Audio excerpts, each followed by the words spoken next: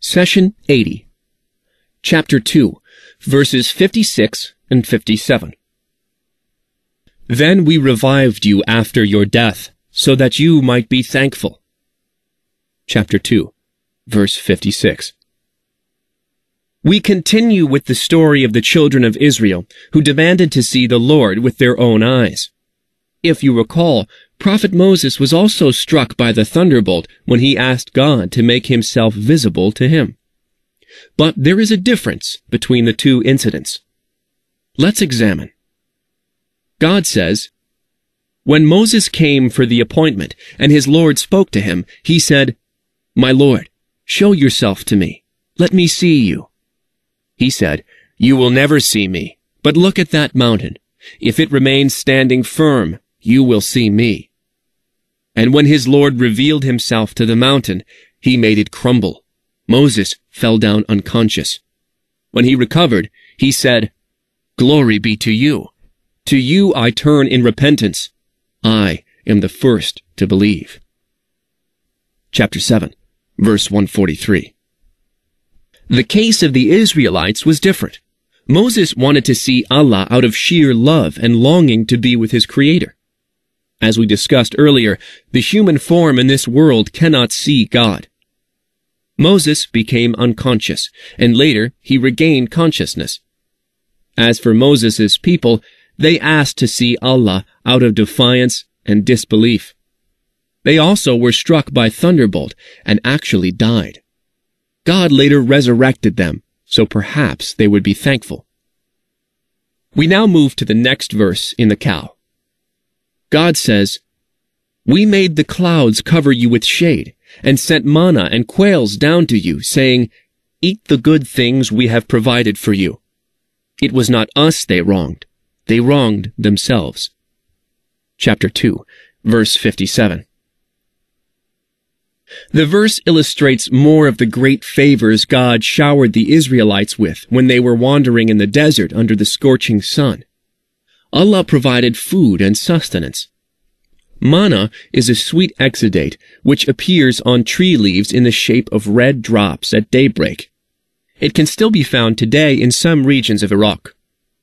The Israelites used to gather it in the early morning by spreading white sheets under the trees and shaking the branches to collect the delicious dessert. It was easy to digest, providing energy and strength for life in the desert. Quail is a type of fatty bird. This bird approached the Israelites in flocks and remained around, making it an easy catch. It was a great source of protein and nourishment. Perhaps the harshest element to deal with in the desert is the heat of the sun. Allah provided cloud cover as protection against the sun's rays. All of these blessings came directly from the heavens, with minimal need for work or effort. Thus, this kind of sustenance required faith and trust in the provider. This kind of trust is difficult for those who were materialistic. What if they woke up one day to find no manna? What if the flocks of quail stopped coming? True believers would have thought differently and would have had faith that the one who provided manna and quail would not let down or let them starve. God answers this doubt and ingratitude with the phrase, "It was not us they wronged themselves." It is the third time Allah had mentioned that the people of Moses wronged themselves. In the 51st verse of the cow, God says, "You took to worshipping the calf while you were wrongdoers." In the 54th verse, he says, "Indeed, you have wronged yourselves." And in this verse, "It was not us they wronged themselves."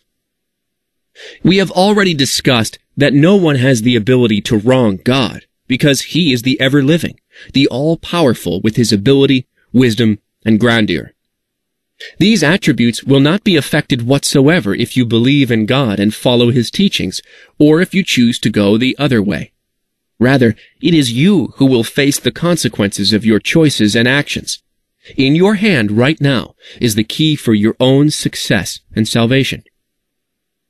We live in a world where everything is subjected to change.